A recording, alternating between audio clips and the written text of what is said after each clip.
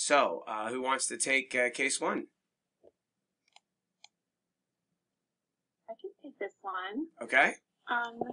So it looks like we're looking at something that's deeper down in the dermis, and it kind of is like purple. I think you can describe it as like arabesque in shape.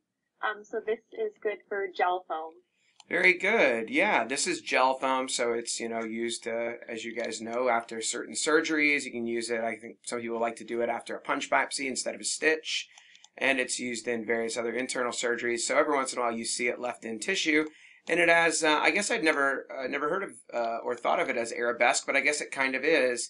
I kind of think of it as almost triangular shaped, but then twisting at the edges.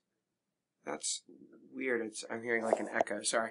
All right, I always think of it as kind of like purple triangles that have like edges that spin away. I don't know. That's what it looks like to my mind. But whatever way you describe it, once you've seen this, you're like, oh, that's a thing. I know what that is. So that's Gelfoam, and it's a foreign material. And of course, anytime you see Gelfoam, pretty much always you're going to also have biopsy site reactive changes, right?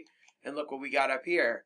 We've got normal skin on this side on the right, normal-ish skin on the left, except for probably a bit of maybe a little residual melanoma in situ or something. I don't know the history on this case, but it looks like a residual melanocytic lesion there. But in any case, here is the reactive epidermal change and dermal scar and granulation tissue that represents the site of the previous biopsy. So this is probably like an excision of a melanoma, I would imagine. And then this was the biopsy site, and then there's Gelfoam down here. And then underneath the Gelfoam, we've got some foamy histiocytes and a little inflammation, and that represents fat necrosis. And just as a contrast here, once we get this into clearer focus, this is fat necrosis, and this is Gelfoam right there. So a little bit different, right? But you could also, sometimes necrotic fat can look a little bit wiggly and squiggly and arabesque-like in lipodermatosclerosis. And so sometimes necrotic fat cell membranes can mimic foreign material occasionally. So, all right, good.